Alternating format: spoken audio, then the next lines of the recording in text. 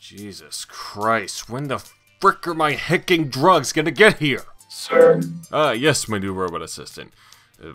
What do you want? New game controversies have been occurring at an alarming rate, so I've gathered them all and need you to cover at least one or else the rent will go up again.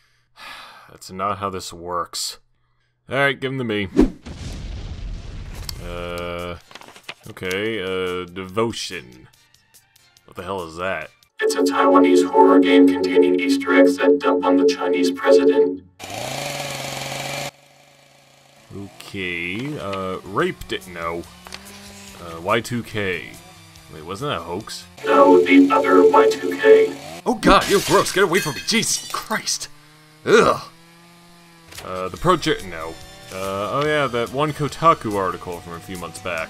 Which one? Haha, good one, good one. Let's just put this down before I get infected.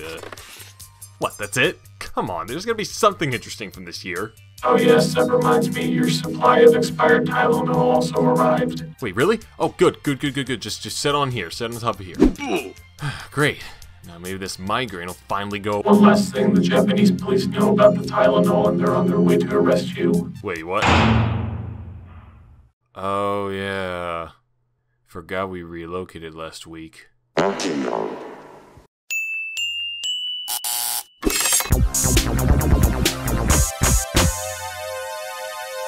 Paranoid, aren't you? Oh me golly gosh, being stuck in a Japanese prison cell for possession/use of expired pharmaceutical drugs is quite the predicament, isn't it? I sure can't imagine how I'll get out of this one. This might have done me in. TheCrazyEven is actually a newsie? It's a good thing that my cellmate, Pierre Taki, was able to calm me down and reassure to me that everything would be fine right before he faded out of fucking existence.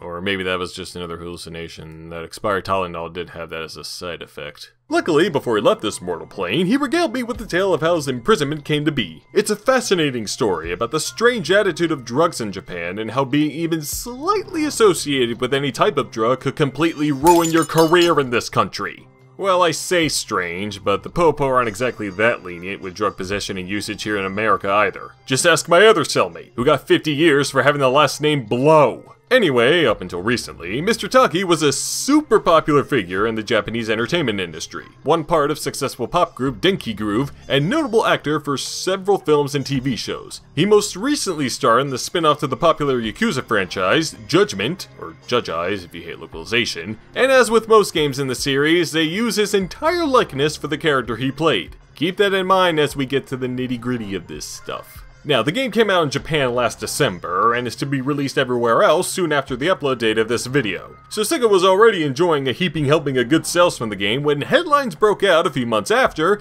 that Mr. Taki was arrested by the Narcotics Control Department for Japan's Ministry of Health, Labor and Welfare for possessing and using cocaine. They'd received some tips from anonymous sources about his use of the drug, but while he wasn't possessing it during his arrest and their search of his home came up empty, he voluntarily submitted a urine test to the team and it tested positive, so that was more than enough to get him booked, I guess. As such, Mr. Taki received a different kind of blow. A blow to his career. I'm really sorry for that, blame the Tylenol. With this news in tow, Sega halted all current sales of Judgment in Japan and made the decision to completely replace Taki's VO and likeness of the character he previously played.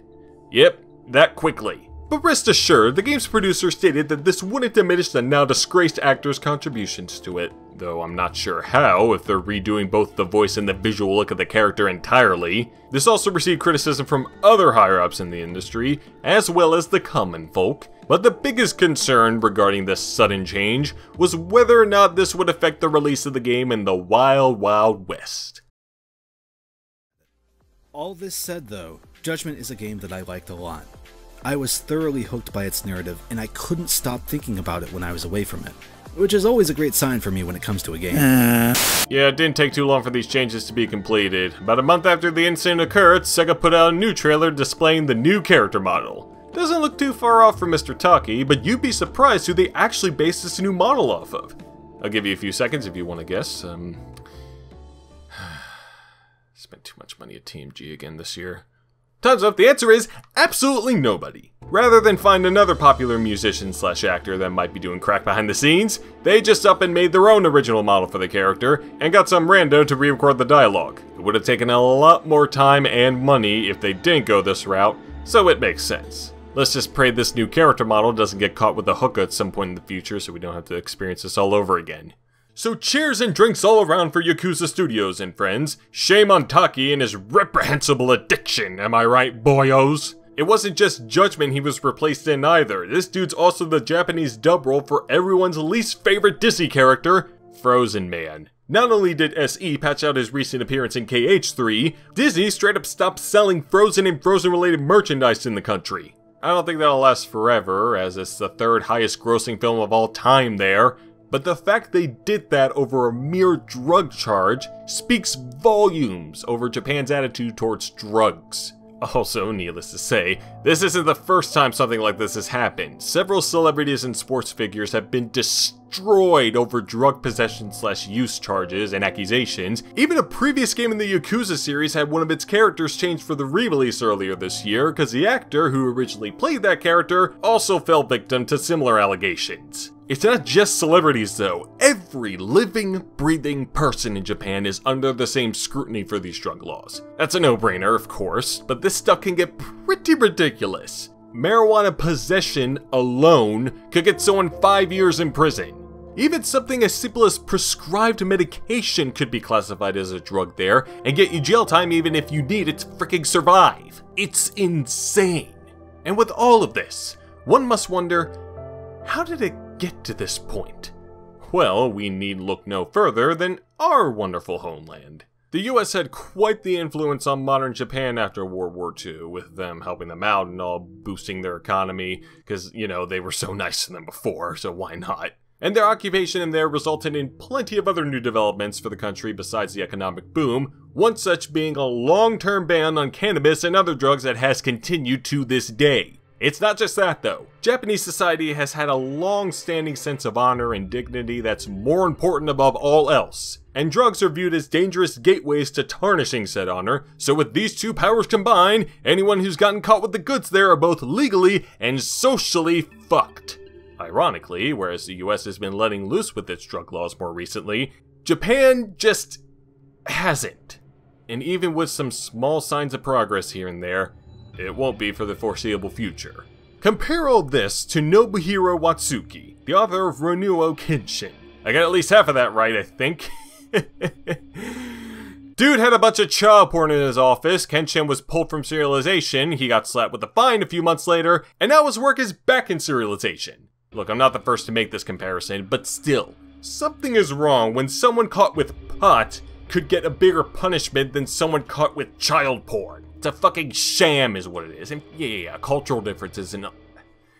You know what? No. Cultural differences my ass. It's freaking stupid that this dude's career, a long, successful, and evolving career, is pretty much ruined for a small drug problem that could easily be fixed. While a Watsuki god was an and now gets to continue living his life in perceived luxury. And I better not see anyone going, he didn't cause any actual harm, bitch. Cause y'all know that argument is as shitty as the shit from the horse yo dumbass rode in on. Speaking of which, with all this crap, maybe the US needs to intervene in Japanese culture just one more time, maybe with another Oh my god, why the hell would you write this, robot assistant? Well, you told me to write something down that would detract the commentators who got pissed at you for saying Rayplay appeals to power fantasy asswipes, and this was the best I came up with. Yeah, this ain't gonna do that, bud.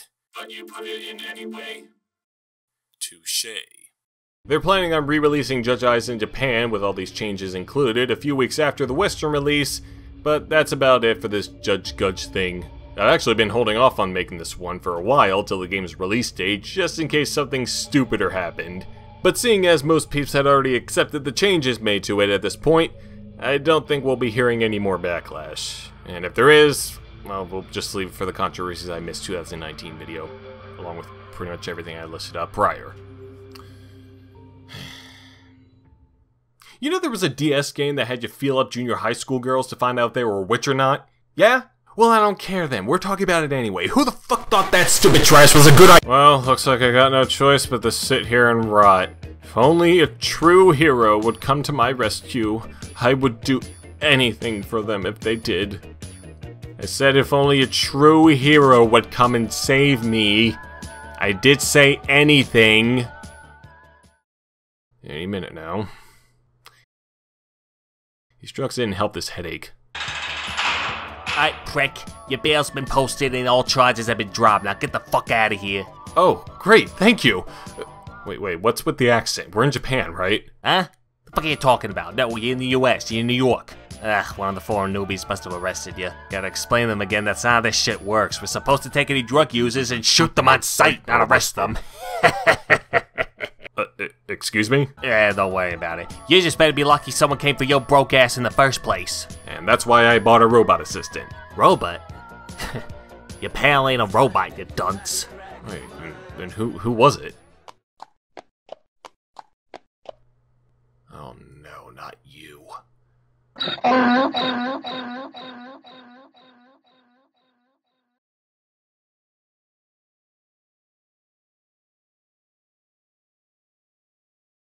How much money you got? The